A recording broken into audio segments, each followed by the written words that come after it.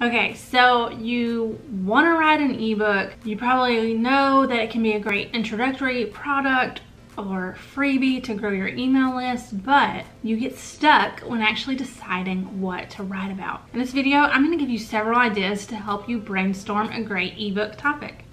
Hey there, I'm Kate Danielle, and I'm an entrepreneur and CANVA certified creative. Before we get into the juicy content, be sure to hit that like button and subscribe for more videos like this one. To get started, I'm going to go through 5 techniques and things to research to help you brainstorm a perfect topic for your niche. Number 1, look at your most popular content you've already created. If you have a really popular video, long form content on social media, or blog post, maybe you want to expand on that in an ebook, turn it into a product or a lead magnet depending on where you're wanting to lead your audience. But start there.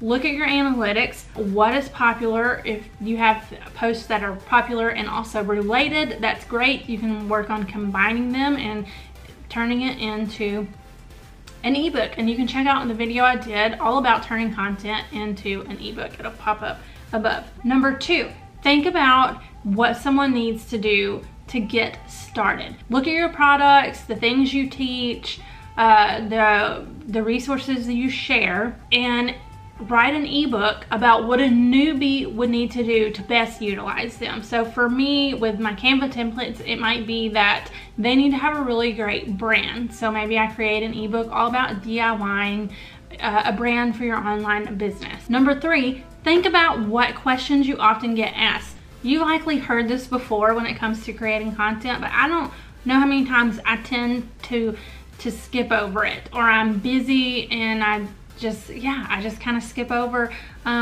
really taking note of the questions people ask me. But you can create a list if you have any kind of group. When people are in that group, answer the questions to enter your group.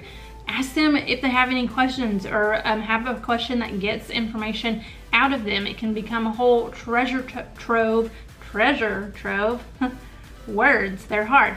It can become a whole really great list of topics for an ebook where you can answer questions, and it may be one question that you go really deep on, or it can be an ebook that's like the top 20 questions you get asked as an expert in whatever your topic is. Number 4, this can be a little time consuming, but it's a really great resource to have, and that's to play the Google ABCs. And this is what it looks like.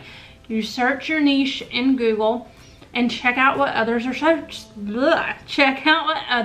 searching for. You know, you can go type something in Google and it gives you suggestions and more things at the bottom, and those are great, but I like to play the ABCs, and where I type in something such as how to CANVA A, and it'll start a list of things people are searching for. I copy any that seem relevant to me, and then I do how to CANVA B, and you get a really great options. By the time you go through the entire alphabet, you may have things you've never thought of before, and then any of those that really stick out to me, I like to then type that in and look at those areas just a little bit under the search that's like people are also looking for, and down at the bottom where it gives you more suggested search ideas.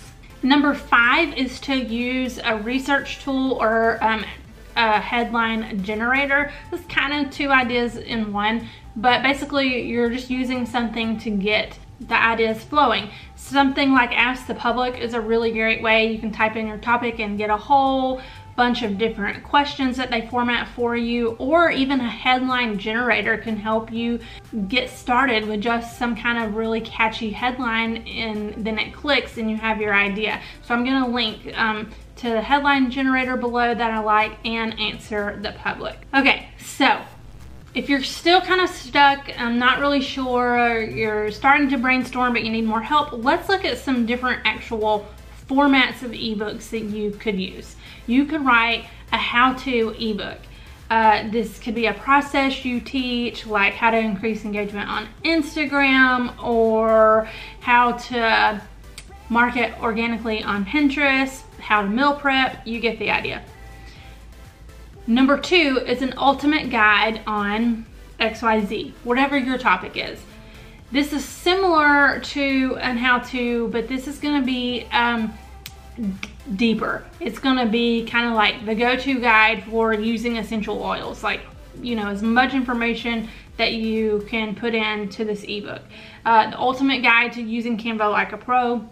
Maybe not the best ebook topic. That's probably, you know, you kind of need to see what I'm doing in Canva, but you get the idea. The ultimate guide to freezer meal planning. That one's a really good example because it helps kind of narrow it down. Instead of saying the ultimate guide to meal planning, if you add in a specific, like the ultimate guide to freezer meal planning, then you're only dealing with that one topic versus all the different topics you could talk about in meal planning. So even back to essential oils, the ultimate guide to beating cold season with essential oils. So again, you're kind of narrowing it down. You're going to go really deep on this narrow scope of that use of essential oils to help you with like the cold and flu and everything else that we have going on now season. My third example, this is one of my favorites. It could be an expert advice ebook. You could think of 1 to 3 really great questions that your audience would love to know the answers for from experts in sort of an adjacent area to your niche. So for me, since I make a lot of templates and graphics, maybe I do an ebook on like social media engagement or something that's not necessarily graphic design, but it's related enough that I know my audience will like it.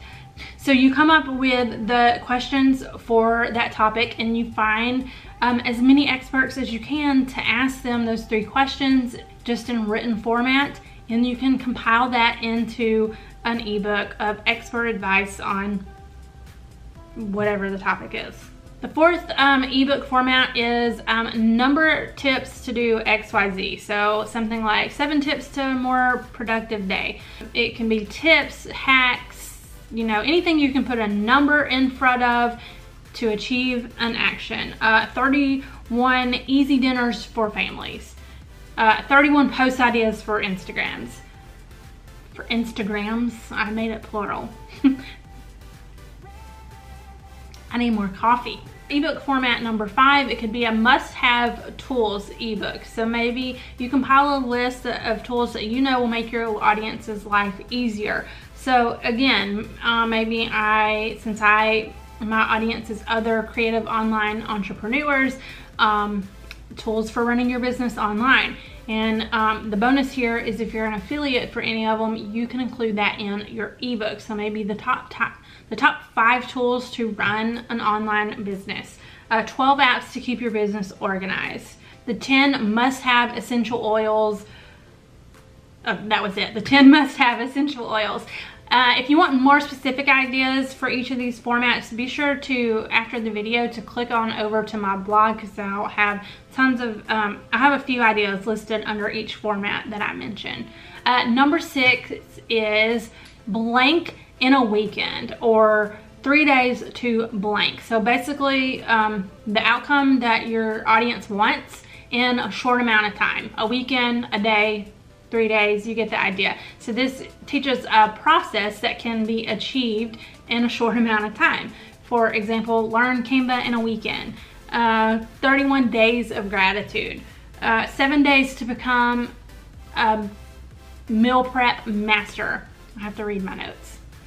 Okay, and number 7 is, I call the category Be, Have, Grow, Launch. And I know this may seem like I kind of lumped a bunch of ideas together here. These are all outcome verbs. And this example kind of pulls a few of the different formats together. So it can be like how to be more productive in the mornings. 5 simple tips to grow your email list. Plan your launch in a weekend. Have more free time. 10 experts share how to avoid burnout. So I'm focusing on those words where they want to be something, they want to have something, they want to grow something, or they want to launch something. So these are all different outcomes that they want to have, and you can include that in to kind of come up with the topic of your ebook. And lastly, don't get stuck in just like the typical ebook format. It could be a workbook. It could be, you know, something that's part information and part interactive, such as plan a month's worth of social media content. So maybe you have sections that teach them how to batch and get all that done in a day, but then you also have like a planning section where they can kind of jot in notes and write down their ideas. Another idea for this one, it's not too late, how to achieve your goals in Q4. Again, part information on how they can take appropriate actions to reach Q4 goals. Okay, whew. This list could go on and on, guys. Like I said, click over to the blog post for more ideas for each of the different topics that I mentioned. Let me know in the comments what this has kind of sparked for you, if you're coming up with any topic ideas for your ebook, or if you have any questions. And then lastly, once you get your ebook topic decided and written, then it's time to actually design it, which you can do in Canva. And I have your back with my easy ebook templates that you can purchase. I will link to those below. It is a set of 70 mix and match Canva templates for an ebook workbook. There are even some recipe layouts in there, and you can copy and paste your information in there, swap out your photos for a beautiful ebook in minutes. Be sure to check that out once you're ready to design your ebook, because remember to work smarter, not harder. I will see you in the next video. Cheers.